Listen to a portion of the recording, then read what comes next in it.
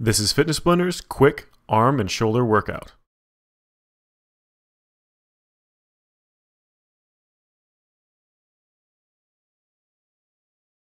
In this routine, we're going to be going through one round of 8 different exercises focusing on the arms and shoulders. We're going to be doing 10 repetitions of each exercise, and you're going to need dumbbells and an optional bench or physio ball. Now, we haven't included a warm-up or cool down, so you'll want to make sure you add one in.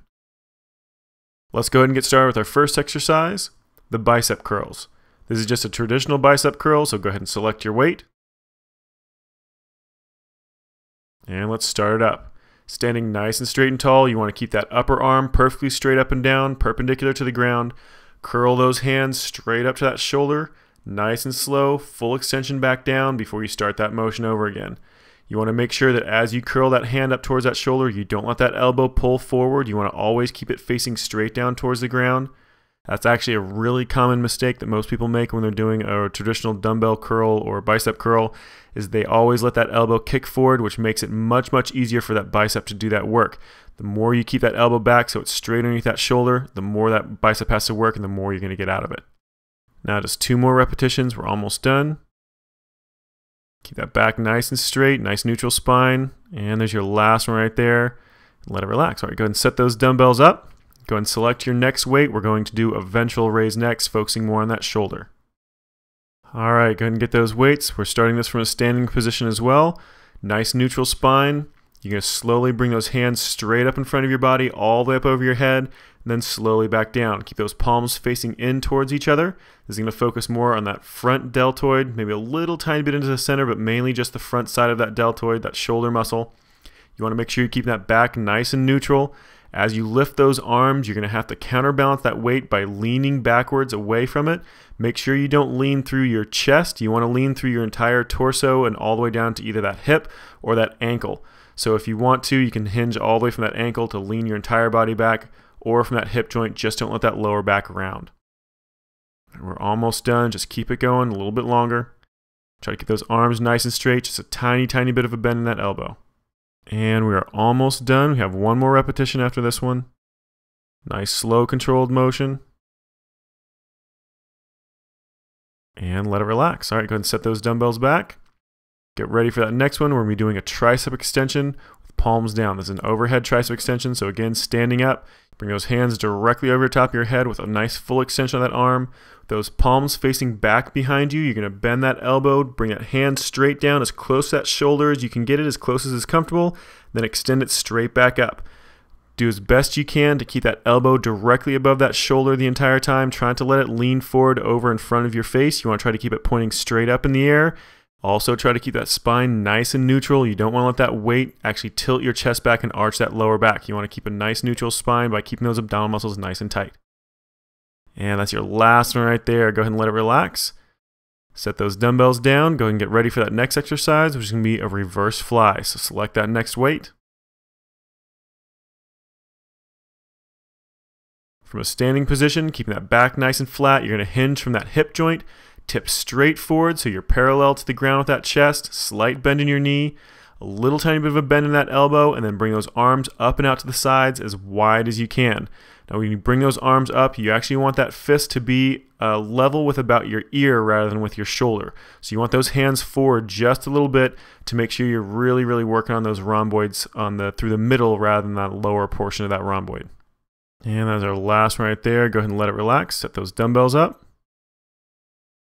Go ahead and select that next weight. We're going to be moving on to our next, which is a bicep hammer curl. So very similar to a traditional bicep curl, just a different hand position.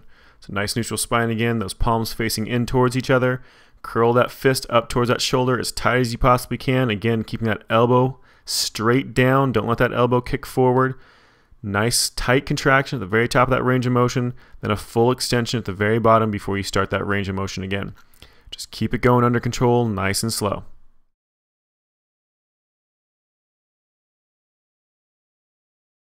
Almost done, just 2 more repetitions left. Keep nice and slow under control, tight squeeze, keep that elbow back behind you. And let it relax. Go ahead and set those dumbbells back down.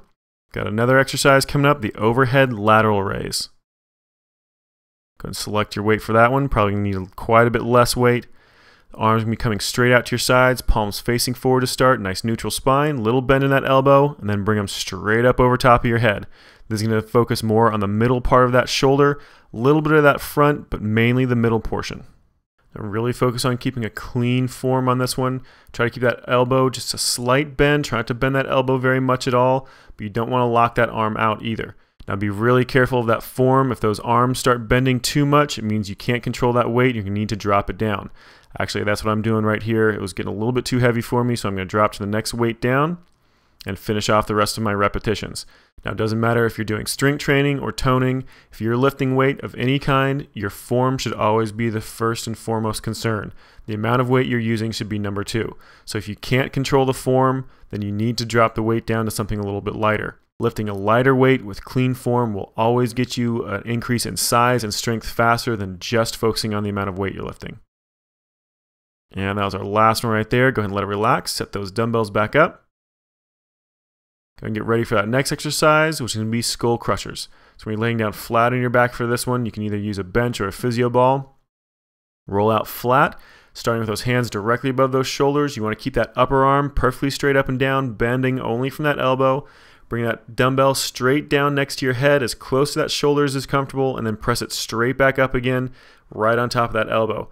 Now you really want to focus on where that upper arm is. You want to constantly keep that upper arm perpendicular to the ground to really focus on that tricep muscle the most. If you let that elbow kick above your head or down over top of that rib cage a little more, then you're going to affect how that tricep muscle is working, and you're going to diminish the effectiveness of this exercise. We're almost done. You have just one repetition left. Keep it nice and clean. Keep those elbows up and let it relax.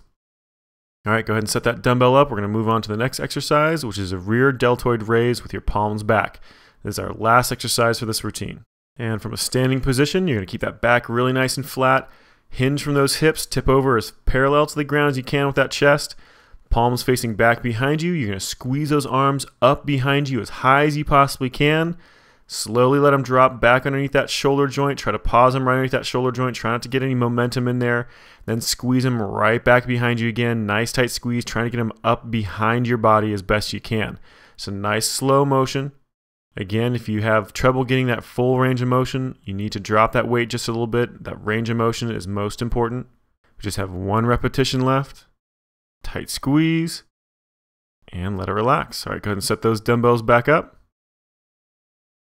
And you are done. This workout is complete. You just finished Fitness Blunder's quick arms and shoulders workout.